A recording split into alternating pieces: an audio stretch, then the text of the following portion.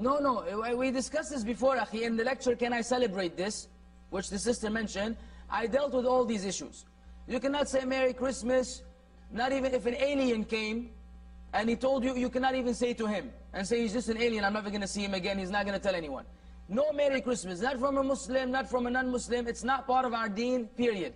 It's the concept that God was born on the 25th of December. That's as shirk and kufr as you can get.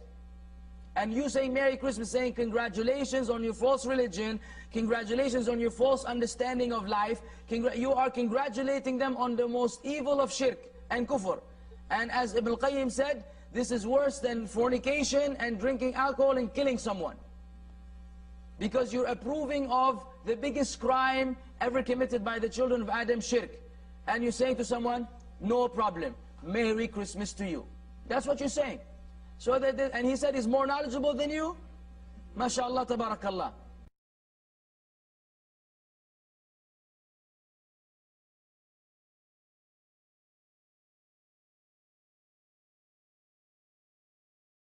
Muslim religious leader says saying Merry Christmas is worse than murder. Video via Today Christian. Think you can coexist with the Muslim community?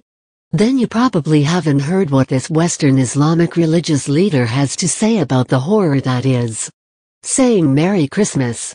Yes, according to this Muslim, saying Merry Christmas is worse than murder, which, by the way, means Muslims killing other Muslims, because killing an infidel like you or me ain't no big deal. In fact, he says that saying Merry Christmas is worse than fornication and drinking alcohol and killing someone, because you are approving of the biggest crime ever committed by the children of Adam's sin.